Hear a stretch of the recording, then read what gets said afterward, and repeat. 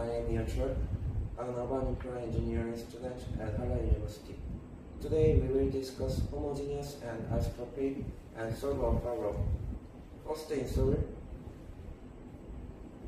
Homogeneous is when two solid particles have the same spatial properties.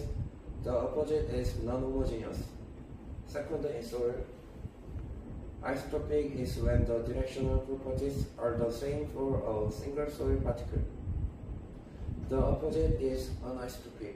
The reason for determining homogeneous and isotropic is to understand the permeability and infiltration of the soil.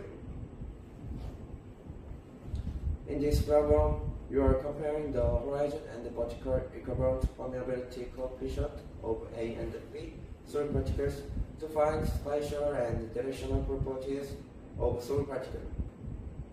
First, in case A, the horizon and the vertical equivalent permeability coefficient of A and B soil particles are same as K1, and the horizon and the vertical equivalent permeability coefficient of each of the A and B soil particles are also the same as K1. So in case A, the soil particles are homogeneous and isotropic.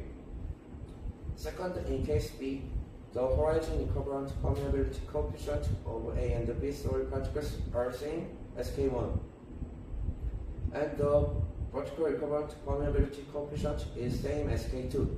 However, the horizon and the vertical equivalent permeability coefficient are different for each soil particles in A and B. So in case B, the soil particles are homogeneous and anisotropic.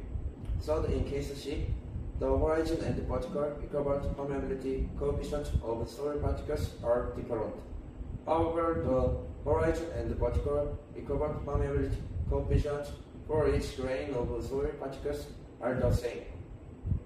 So in case C, the soil particles are non-homogeneous and isotropic.